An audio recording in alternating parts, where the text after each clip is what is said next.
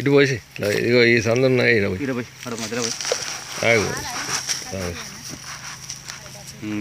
వెంట పోయినా ఈ జల్లు మూత్రం ఒక 2 లోటాలు జరగమ్మ, ఒక 2 లీటరు ఆవు మూత్రం.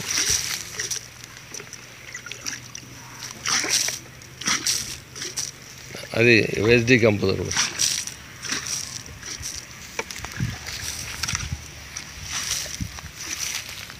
ఇది ఆవు మూత్రం, వేస్ట్ డీకంపోజర్.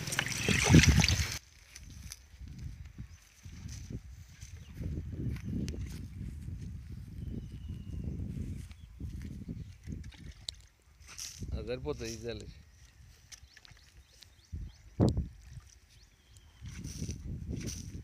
ఇట్లా ఒక కనీసం 10 అంగుళాలు ఈ పేడ కుప్పలు కానీ చెత్త కుప్పలు కానీ ఒక వరుస పరుచుకోవాలి. పరుచుకున్న తర్వాత ఈ వేస్ట్ డీకంపోజరు తర్వాత ఆవు మూత్రం కూడా మంచిగా తడిసేలాగా చల్లాలి, నలుపు చల్లినట్టు చల్లండి. ఇది ఇక్కడ ఇది పోయానమ్మా అన్న. మన చెత్త చెదారం అంటే ఒక వరుస, అది ఒక వరుస. ఇదిదో చెత్త అండి. ఇది ఇప్పుడు ఇది ఉంది ఇక్కడ పరిస్థితి అంతా కూడా చెత్త. చెత్తను కొంత అది డికంపోజ్ అయింది ఆల్రెడీ. ఇక్కడ పేడ కుప్పలు ఉన్నాయి. ఇది ఒక వరుస, ఇది వస్తాం అన్నట్టు. మళ్ళీ ఒక వరుస, మళ్ళీ ఆకులు అల్లములు, చెత్త చెదారం ఇట్లా వరుసలు వేస్తూ ఒకసారి పోయాలి. అక్కడ పచ్చి తెస్తాం, అటు నుంచి ఎత్తితే ఆ మూల నుంచి ఎత్తే పచ్చి తెస్తా ఉంటుంది వరుస.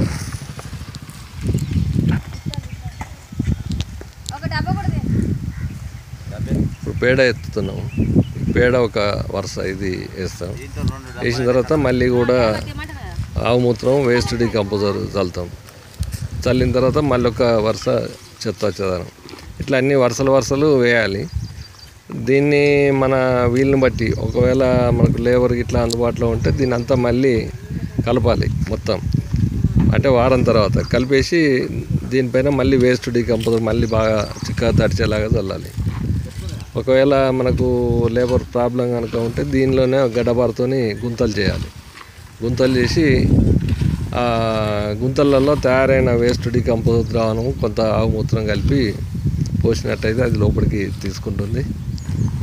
కాకపోతే డీకంపోజ్ కావడానికి కొంత టైం ఎక్కువ పడుతుంది. మామూలుగా అయితే మనం వరుసలు పరిచి ప్రతి వారం దాన్ని కలుపుతూ డీకంపోజర్ కనుక స్ప్రే చేసినట్టయితే తొందరగా డీకంపోజ్ అవుతుంది.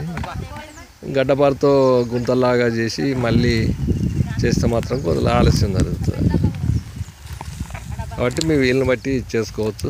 ఇందులో ఆవు మూత్రం కూడా యాడ్ చేసుకున్నట్టయితే ఇంకా బాగుంటుంది. కాబట్టి మేము ఆవు మూత్రం కూడా ఇందులో కలుపుతాము.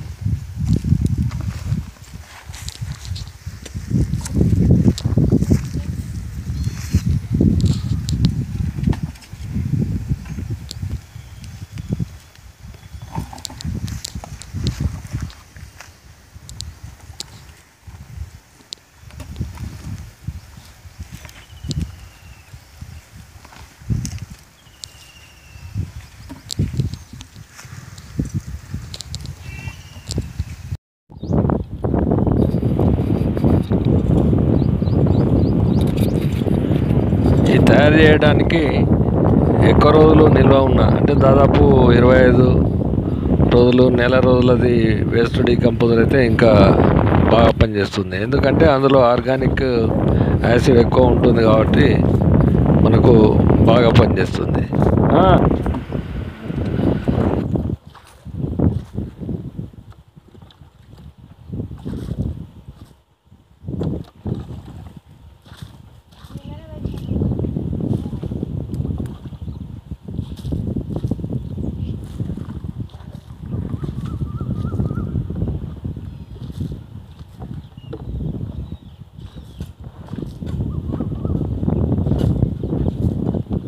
ఇది నెల తర్వాత కూడా వాడుకోవచ్చండి. నెల వరకు కూడా డీకంపోజ్ అవుతుంది. అయితే కొంత ఉన్న నష్టం ఏం లేదు.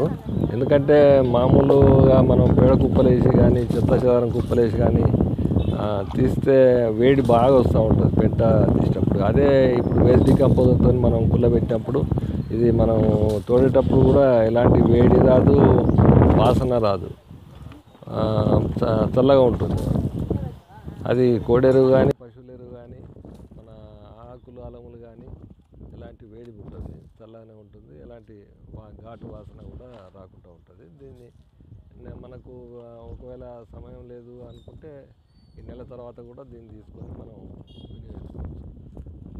ప్రతి వారం మాత్రం తప్పనిసరి వేస్ట్ డీకంపోజర్ అనేది కలుపుతూ ఇది చల్లాలి పైన, లేదు అంటే గుంతలు చేసి గడపాలతో గుంతలు చేసి మొత్తం వేస్ట్ డీకంపోజర్ పోయాలి.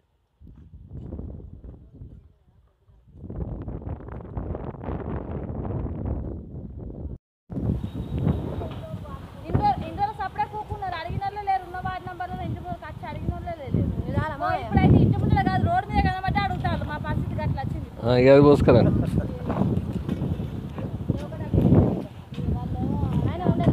మళ్ళీ దీనికి పోసుకురావాలి కదా, ఇది పోసినాకనే కాదు ఇటు దీనిలో పోయారా.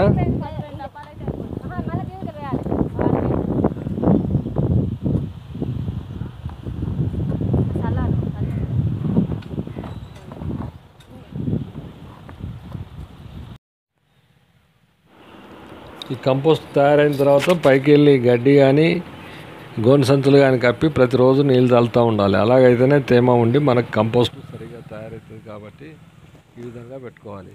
చుట్టూ ఏమన్నా కంప పరవండి పరిస్తే కోళ్ళు తోడకుండా ఉంటాయి.